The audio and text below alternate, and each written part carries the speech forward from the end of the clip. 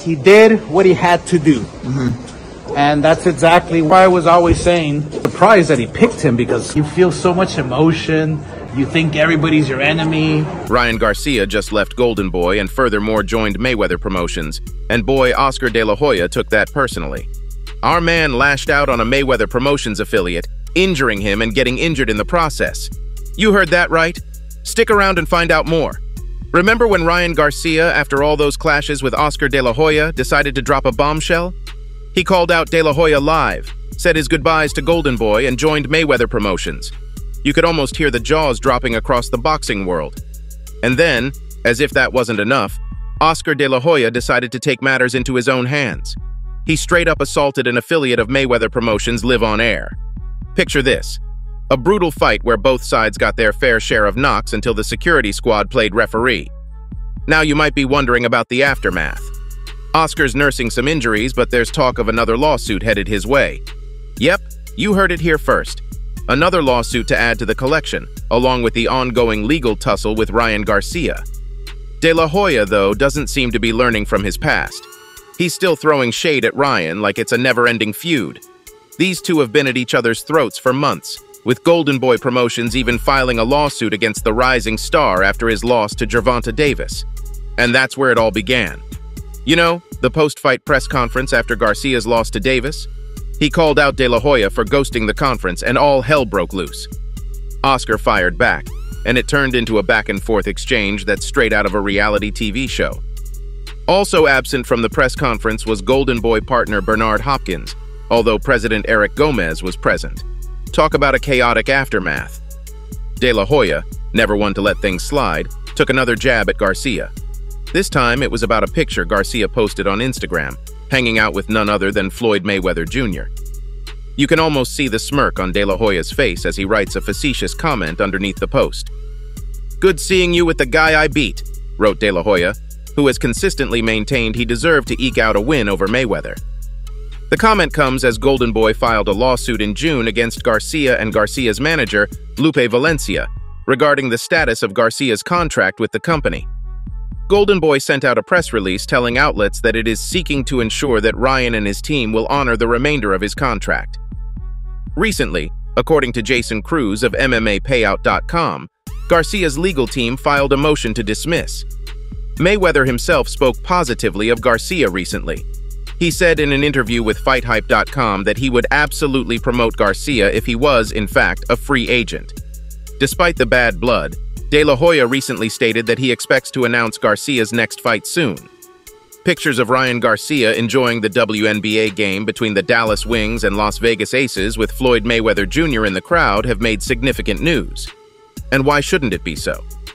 Unfortunately, his relations with longtime promoter Oscar De La Hoya have turned sour in full public view. On top of that, he now faces a lawsuit for taking steps to break away from the contract with Golden Boy Promotions. Thus, speculations are rife over King Ryan's next move. On his part, Floyd Mayweather Jr. can welcome the young boxer into his stable.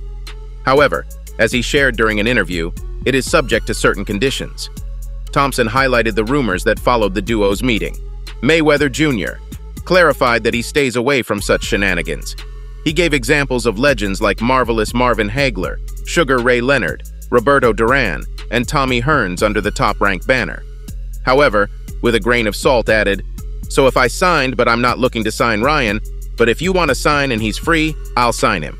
But if I'm not mistaken, he's under contract.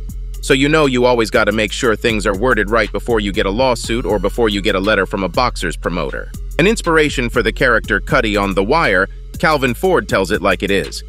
The trainer of WBA lightweight champion Gervonta Davis, Ford has been with Davis since he was around 7 years old. Together, they have become unstoppable.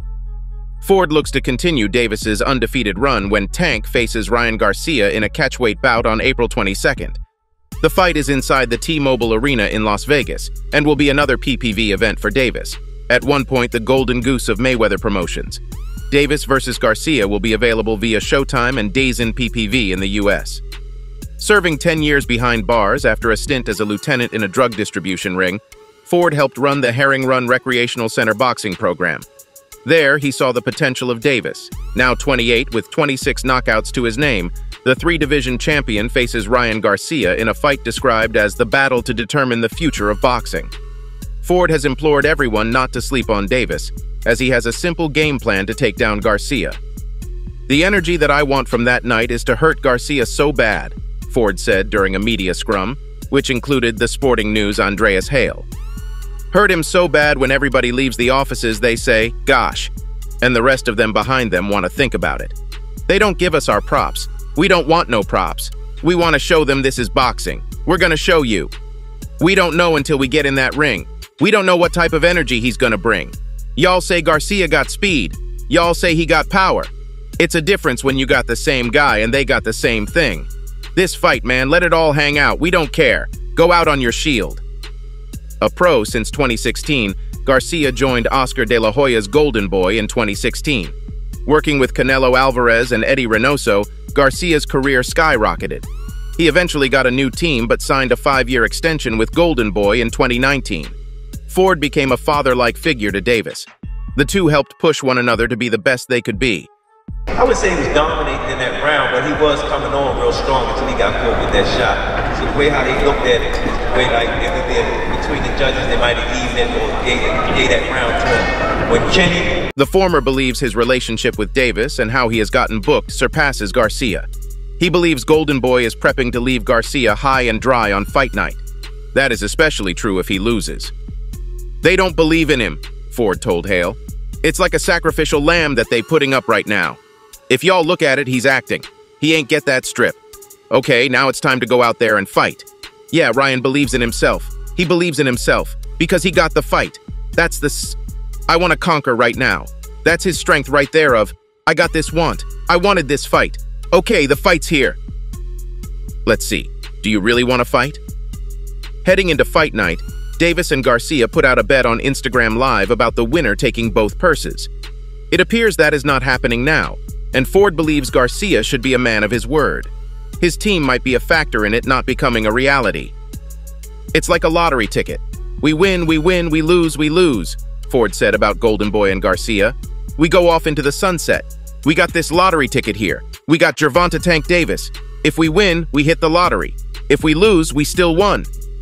That's why we want to put everything up, so a person can feel it. If we win, we go home. Woo, woo, woo. But then you lose, and your pockets are empty. It's a difference. If you say you really believe in your team, put it up. Put it up." With social media buzzing about this fight and an expected sellout, Ford sees this as a changing of the guard bout. He guarantees we will see boxing at its finest. The promotion is over. Now comes the actual fight, the true test of one's character. So stay tuned, because when it happens, we will be the first ones to let you know. Peace out.